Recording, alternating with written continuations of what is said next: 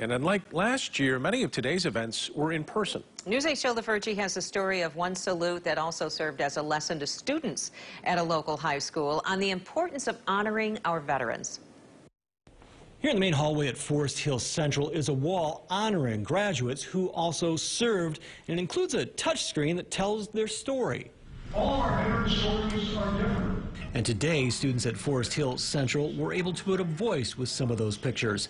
1981 FHC graduate Bill Boyke joined the Navy after graduation. Our ship was involved in the Libya operations, the line of death, Gulf of Sidra deal. And one of the students he shared his stories with was his own nephew. Matt Boyke knew a little bit about his Uncle Bill's service to the country. I know he was a Navy member. I did not know exactly what ship he was on. His ship was the USS Ticonderoga.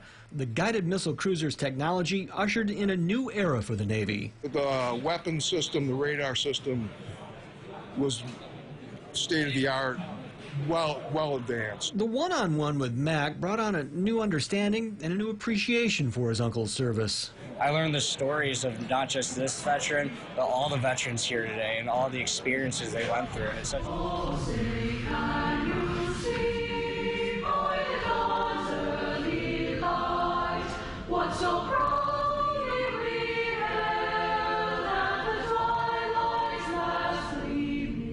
Efforts to educate students on the importance of veterans goes well beyond today's ceremonies. The names of over 300 Forest Hill Central graduates who served appear on the Veterans Wall, including 5 who didn't come home. And when you look at that, and some of them were 20, 21, 22, it really brings it home. I think it's important for them to realize that this is the ultimate sacrifice. And while today was set aside to honor those who served, the stories they share are also meant to inspire the students. It's what they bring to our country. They bring so much leadership because of what they've done. They've served for our country. They've protected us. They are some of the most noble people that we can know and learn from. If you know of a Forest Hill graduate who should be on this wall, the school would like to hear from you. We have that contact information at woodtv.com. In Ada, Joe LaFergie, News 8.